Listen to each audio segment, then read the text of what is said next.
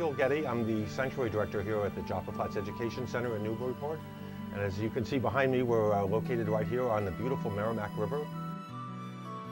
We have 6 acres of land here and have the use of and access to the Parker River National Wildlife Refuge, with which we cooperate on programs. That's 4,400 acres, and we have a lot of programs that go to Cape Ann. So within this very close proximity, we have such a varied amount of different habitats that then supports a wide variety of wildlife. The greater Newburyport Plum Island area has been noted, worldwide, as one of the finest birding destinations anywhere on the East Coast. Someone who is an active birder in this area could see 300 species of birds with some work, but within a season.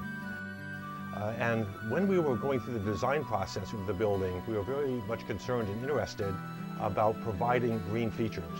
For example, the entryway in the front of the building has a feature. We have glassed-in area where we collect sunlight and heat, such that in the wintertime we can have fans that bring this heat into the building. Another feature, actually right below me here on the deck, we have 3 tanks that collect rainwater for washing our vehicles, for doing our gardens. We have extensive butterfly gardens here that we need some amount of water for. This is a great savings for the city because despite the fact that you see all the water behind me, we have a shortage here in the city of Newburyport of fresh water. So anything we can do to save that water. So we use thousands of gallons of water that we've recycled here right on our site.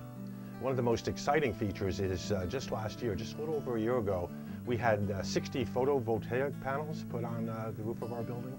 So that's on the south side. The layout of the building is just perfect for that because we get the maximum amount of sunlight. And last year we produced 42% of our electricity came from the photovoltaic panels.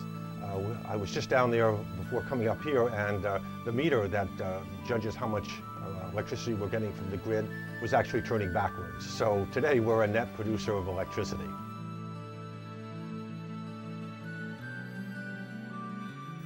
We think of the Joppa Education Center as a very good place for educating the public about conservation of energy and water and recycle. So we welcome you to come to Joppa Flats anytime. It's a beautiful place and there's lots of wildlife here. Thank you.